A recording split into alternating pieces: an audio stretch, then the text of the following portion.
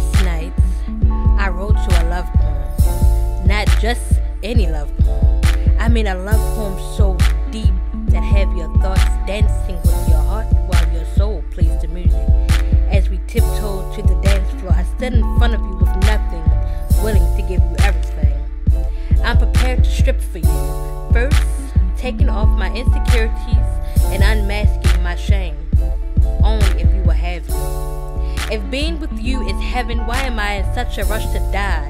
Or could it be I've already died 1,000 times in your arms, just by looking in your eyes? Why must we be two distant stars separated by the Earth's orbit?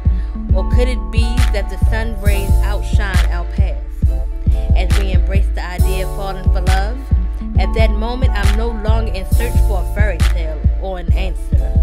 I'm done taking shortcuts through the forest of emotions. I'm taking down my guard and hope